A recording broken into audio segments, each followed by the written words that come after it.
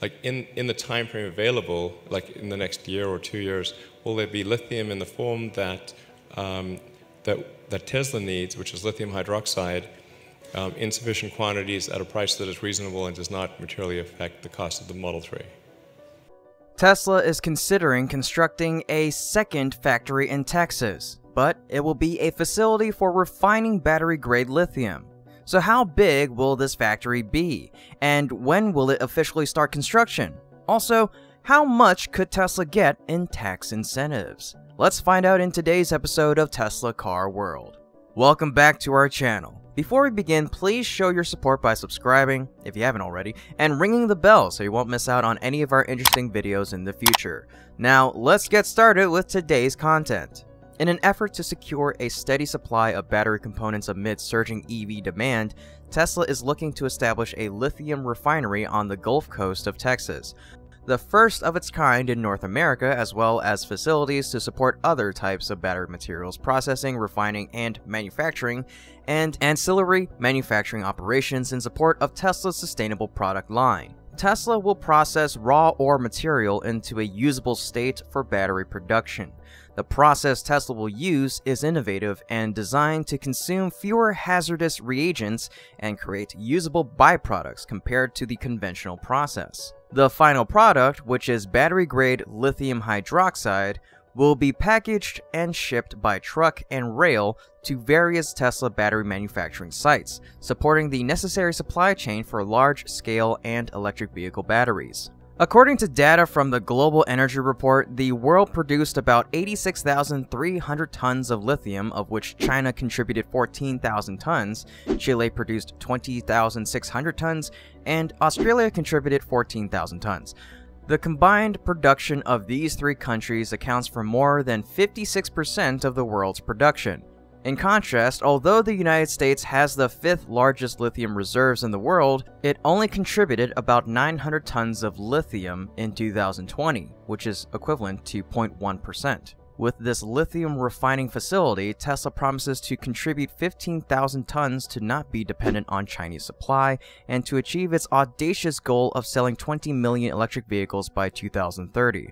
According to some leaked information, the new battery-grade lithium refining facility is worth $4.8 billion and requires a site 2 miles long and 1 mile wide to develop state-of-the-art machinery for lithium refining.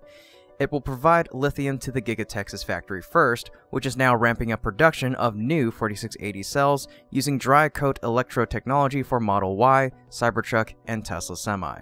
This facilitates an earlier launch of new products in 2023. In its Texas filing, it said the lithium project could be located anywhere with access to the Gulf Coast shipping channel. Tesla will also surely be evaluating weather factors, as hurricanes are not infrequent along the U.S. Gulf Coast. Tesla is targeting the La Paloma, Lost Creek area southwest of Robstown city limits for its proposed refining facility, where Tesla has filed for a property tax exemption. Robstown is less than 20 miles from the port of Corpus Christi and less than 200 miles by vehicle from the existing Austin area factories. The exact location will be south of the South Texas city of Robstown on US Highway 77 and County Road 28. This area is part of the Robstown ISD school district. If this site is selected, the facility would take about 2 years to build, with commercial production targeted by the end of 2024. Tesla is prepared to invest $365 million into this facility through 2024 and ultimately hire 162 full-time workers by 2025. The biggest EV manufacturer is also going to hire 250 temporary construction workers to build the facility at an average salary of $52,500 a year. But then, who will be Tesla's raw lithium supplier? In spring of 2022, the company reportedly signed 2 significant contracts with Australian mining operators. Specifically, the lithium spodumene concentrate comes from Core and Liontown Resources. In addition, Tesla purchases lithium hydroxide from Ganfeng. As reported, a contract with Piedmont Lithium in the US is still on hold. Recently, Tesla has been secretly collaborating with another supplier, Sigma Lithium. The company's volume was nearly 4 times its average. Upon closer inspection, this jolt in Sigma Lithium's share price seems to relate to news about Tesla entering the refining space.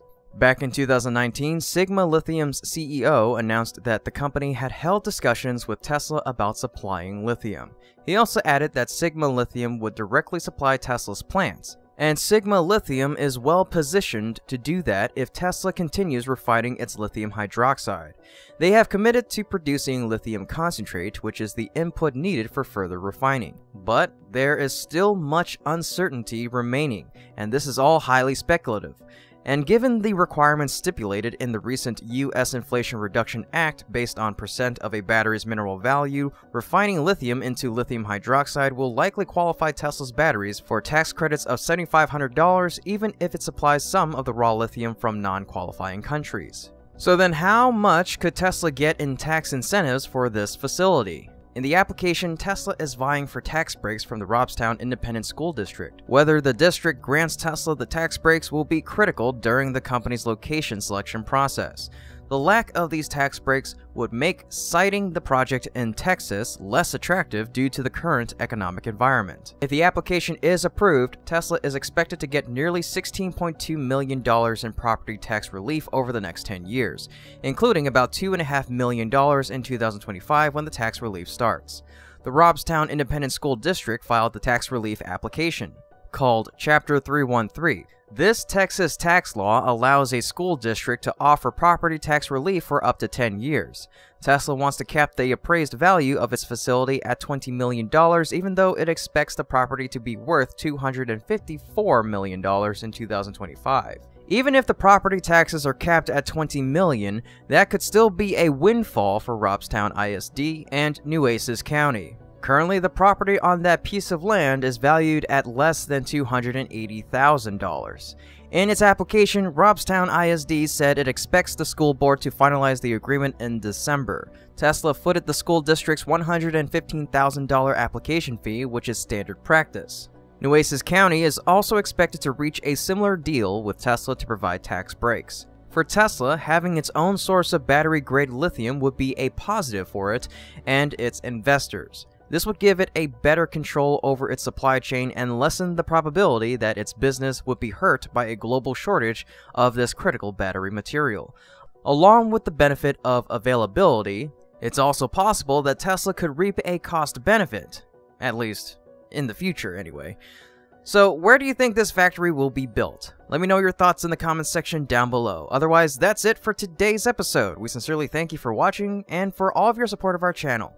As always, if you enjoyed our video, please leave us a like, share the video, subscribe to the channel, and ring that bell to stay up to date on exciting developments in the world of EVs and green technology. And be sure to leave a comment down below to tell us what you thought about today's content. Once again, we thank you so much. From all of us here, we hope to see you again next time. Until then, take care and be safe.